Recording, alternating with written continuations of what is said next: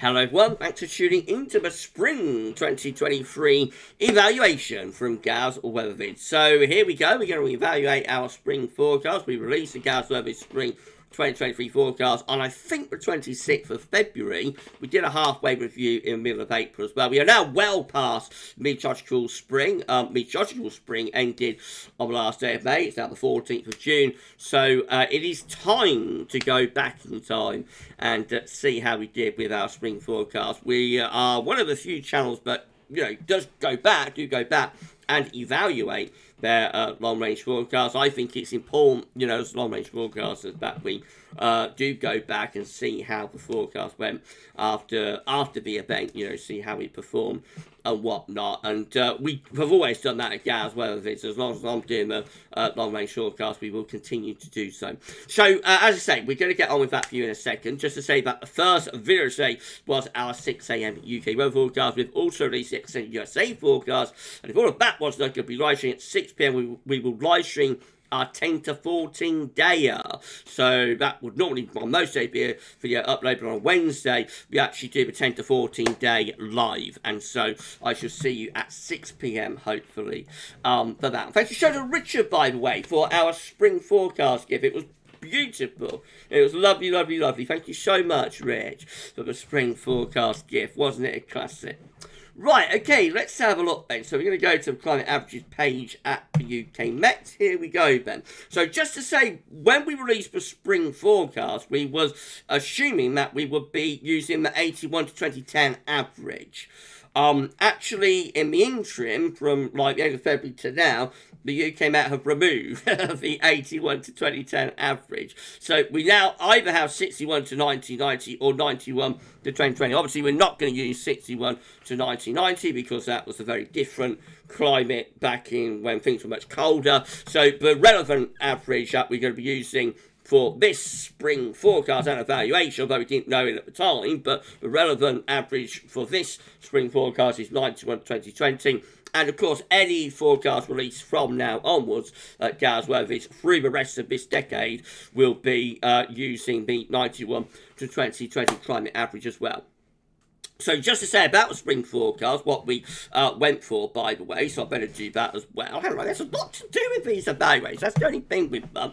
I get ahead of myself there. So the spring forecast was for like average temperatures, a spring of two halves. We thought the first half would be delayed and a little bit difficult. The second half should be much better. That's the headline. So it usually casts your mind back to February. We had a sudden stratospheric warming event that caused a displacement of the polar vortex in February. And we said that will cause a delayed spring. And so we was expect like a cooler and wetter first half of the spring. We said the reward, the payoff of that would be warmer and drier later, specifically focusing on May for that.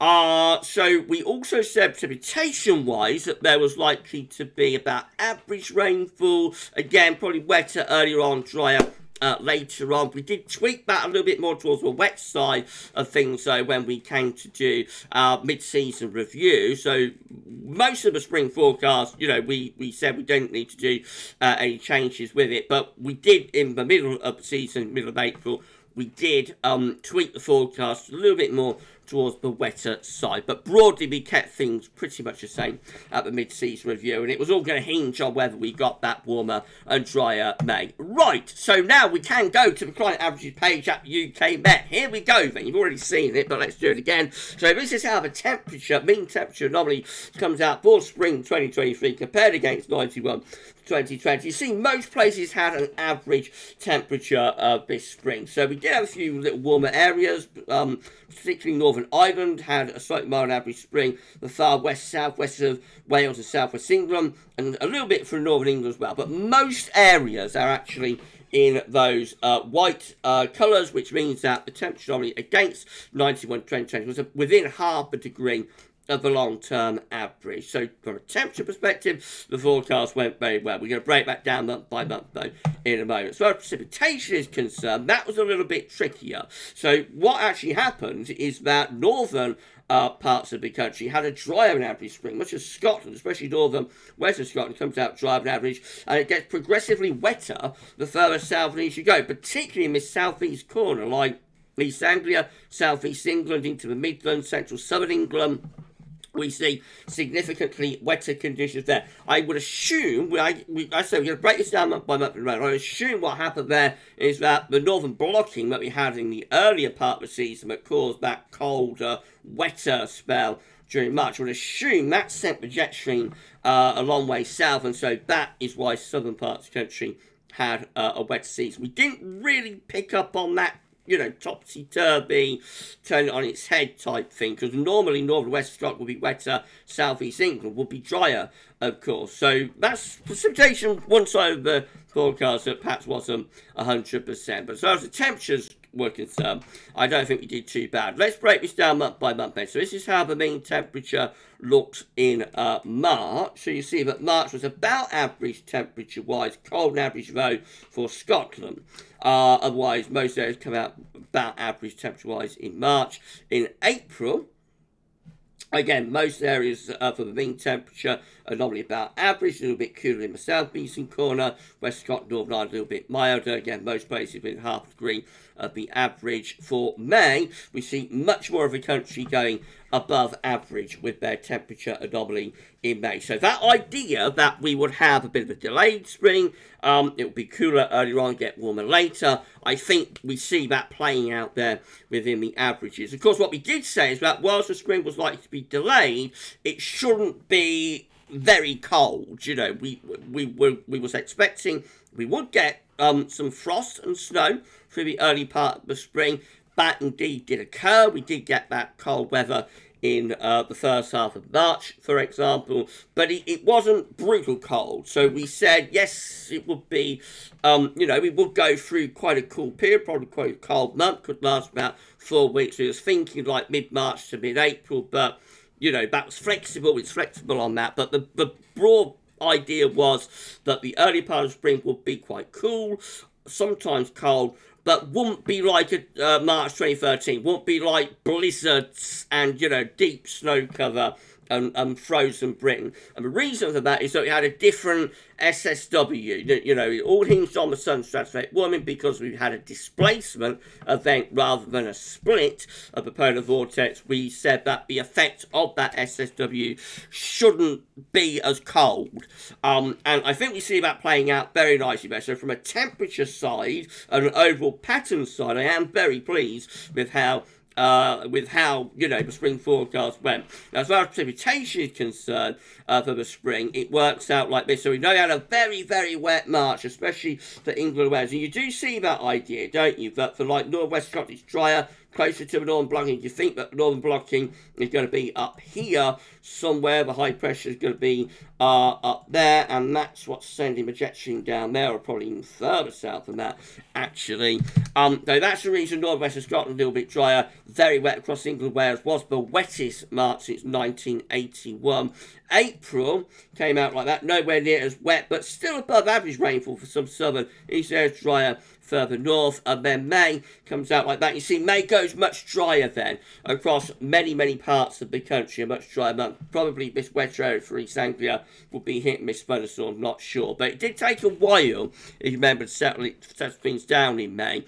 We eventually got there, but it was a little bit later than I was anticipating. It happened like after the first 10 days. So I was a little bit worried at one point about the spring forecast and our ideas for May. But eventually we got there, and we got much warmer and drier weather in May. I'll show you the sunshine as well. We can do that for the spring.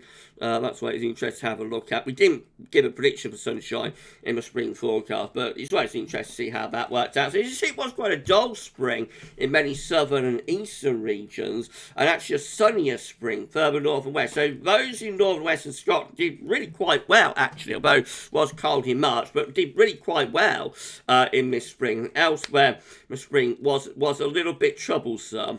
Until we got to May, and that is when we got the payoff, as we said we would. So overall, I am very pleased how the spring forecast worked out. Let's go back again. Overall, I'm very pleased how the spring forecast worked out. I think we're pretty much there or thereabouts. I think, you know, out of 10, I would probably give it a 7 or an 8. Let me know in the comments what you think. But I reckon we would say the spring 2023 forecast was a decent effort. And it follows on from a pretty successful forecast with the winter 22-23 forecast as well. I was quite pleased with how that one came out too. Of course, you're not going to get every 100%. You never do. When you do long-range forecasts, you're just trying to get the trends as close as possible. I think for this spring forecast, we did well. So, yeah, I'm going to give myself a thumbs up, I think. And I'm much less sure about the summer forecast that I released at the end of May. And I suspect I'll be sitting here, you know, sometime in early September,